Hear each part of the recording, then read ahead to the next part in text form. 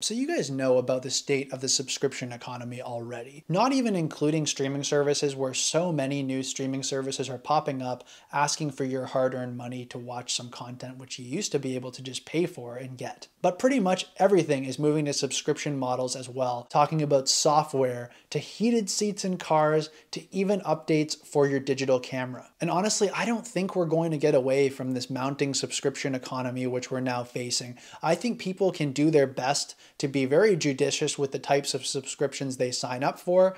I think we can be intentional with what we choose to subscribe to and what we choose to consume because we need to, because if we subscribe to everything, we're gonna have no money left. So today I wanna talk about 4 free options which you can use to access new media, and it's legal and you can do it today. If you don't know me, I'm Spencer, and I like to talk about simplicity, frugality, and ways to cut down on your technology usage, sometimes by using other technologies. So let's get into it. So the first option I talked about in one of my first videos on this channel, and that is buying a digital antenna. So you actually don't have to have a digital antenna. Apparently digital antennas are kind of a scam in themselves. Any antenna would do, but having an antenna on your TV nowadays, it still works. I thought antennas were long done, but antennas are actually alive and well, and you can get tons of channels depending on where you are. At my last apartment, I did a scan and I had like 30 different channels. I was getting ALF, I was getting Pawn Stars, American Pickers, Storage Wars.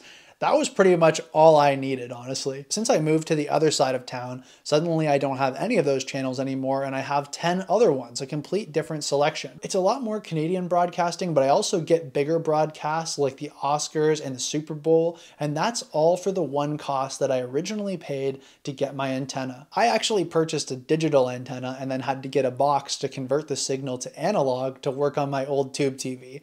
Don't do something like that. Just plug that into the TV that you have and you're gonna be off to the races. To buy my antenna in the US, it's like 15 or 20 bucks. I think here for Canadians, it's like 25 bucks.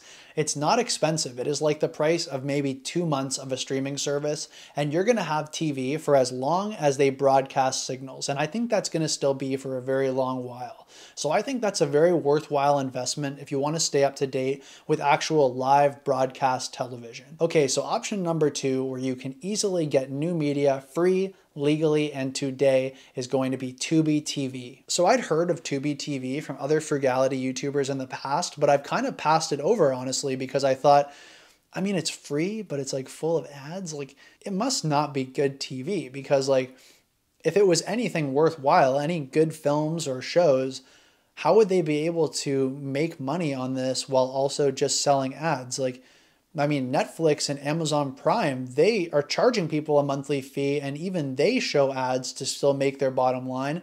And apparently Netflix is losing a ton of money. So how could something like Tubi TV have anything remotely good if they were able to make enough money off of just ads alone? Well, apparently that is all you need if you know how to manage a business appropriately, because Tubi TV has a lot of really good stuff on there. I encourage you to go check it out if you haven't before. I was so surprised by the quality of the media on here, and the ads are not that intrusive at all. It's similar to the antenna, I guess, in the sense that the signal that you're getting, I'm not paying anything for that. So to watch a little bit of ads, if that means that that is going to be able to be broadcast in the future for free to me, then I'm kind of fine with putting up with a few advertisements in the meantime. And the same thing with Tubi TV. For the quality of the media that I'm actually getting through this platform, just to have to watch a few ads in between, that's not a big deal to me at all. So I'm just gonna list a few of the shows that I saw when I first glanced around Tubi TV, just to give you an idea of the types of shows that you can find on there, because I don't know what I was actually thinking, but when I first heard about Tubi TV, I just assumed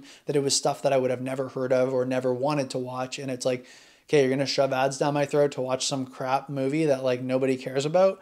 But I actually think that there's some pretty good movies on here. They have the original Dune with Kyle MacLachlan and Sting. They have Starsky and Hutch with Ben Stiller and Owen Wilson. They have Happy Gilmore. That's a classic. They have Back to the Future. They have Demolition Man. They have a bunch of seasons of Top Gear. They have Van Helsing. They have Blade. They have King Kong. They have Van Damme's Lionheart. They have a really good selection of films, guys. So if you're willing to put up with a few ads, and I think you honestly should just to support this platform being free into the future, then you should sign up for Tubi TV and check it out. Okay, so the third place where you can find new media, both legally, free, and today, is your local library. So this is a bonus because your local library has a combination of both physical media and likely a streaming service, and they're both accessible to you for free. If you live in a smaller town with a more underserved library, you may not have as big of a selection available to you, but perhaps you still have a streaming service through your library if they're part of a larger group of libraries. So you should check that out to see if it's an option. In Toronto, where I live, there's 100 library branches.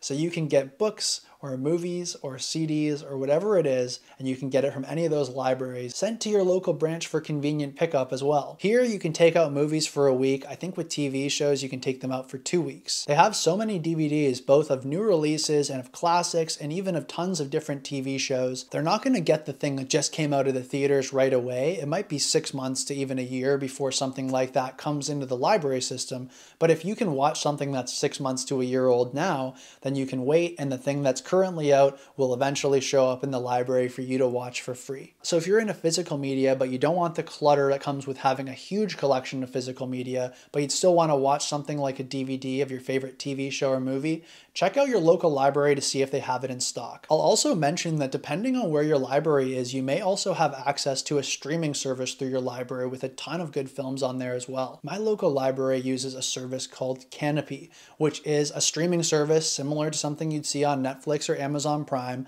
and it has a ton of different movies that I can watch for free every month. The way that it works is that you're limited to, I think, 16 or so movie tickets per month, where you're able to then watch 16 titles that are on their streaming service per month with your library card for free. Again, I was surprised with the quality of films that was available through my library service at Kanopy. I mean, the library is for learning. It used to be just for book learning, but now it's for a lot of different types of learning. And I find with the library's streaming service that a lot of the films are kind of thought-provoking, kind of smarter movies. A lot of Werner Herzog's films are on there. There's a lot of thought-provoking documentaries. There's a very good 2-part PBS series called The Facebook Dilemma. The original Suspiria film is on there. There's a really good country documentary from the 70s called Heart-Worn Highways that features Townes Van Zandt. That film's on there as well. I really recommend that one. And there's also stuff like the TV series Alone, which is a super cool show if you like survival. So do not sleep on your local library. Seriously, go check it out. Okay, so the fourth place that I recommend that you visit more often if you're looking for new content,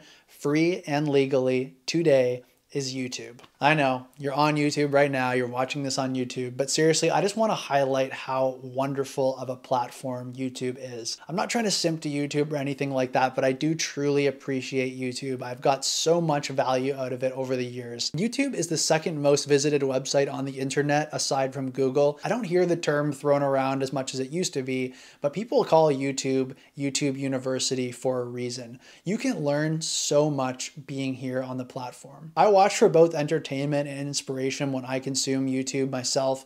Some of my favorite channels are Cheap RV Living. I like to watch Bob Wells over there talk about his nomadic philosophy as well as interview other people living on the road. I love Foresty Forest, who's a fellow Ontarian, now living all around North America in his camper van with his dog Rocco. He does tons of mountaineering expeditions and things like that, and a lot of slow cooking in his van. He is honestly a master of the slow cooker. You should check that channel out.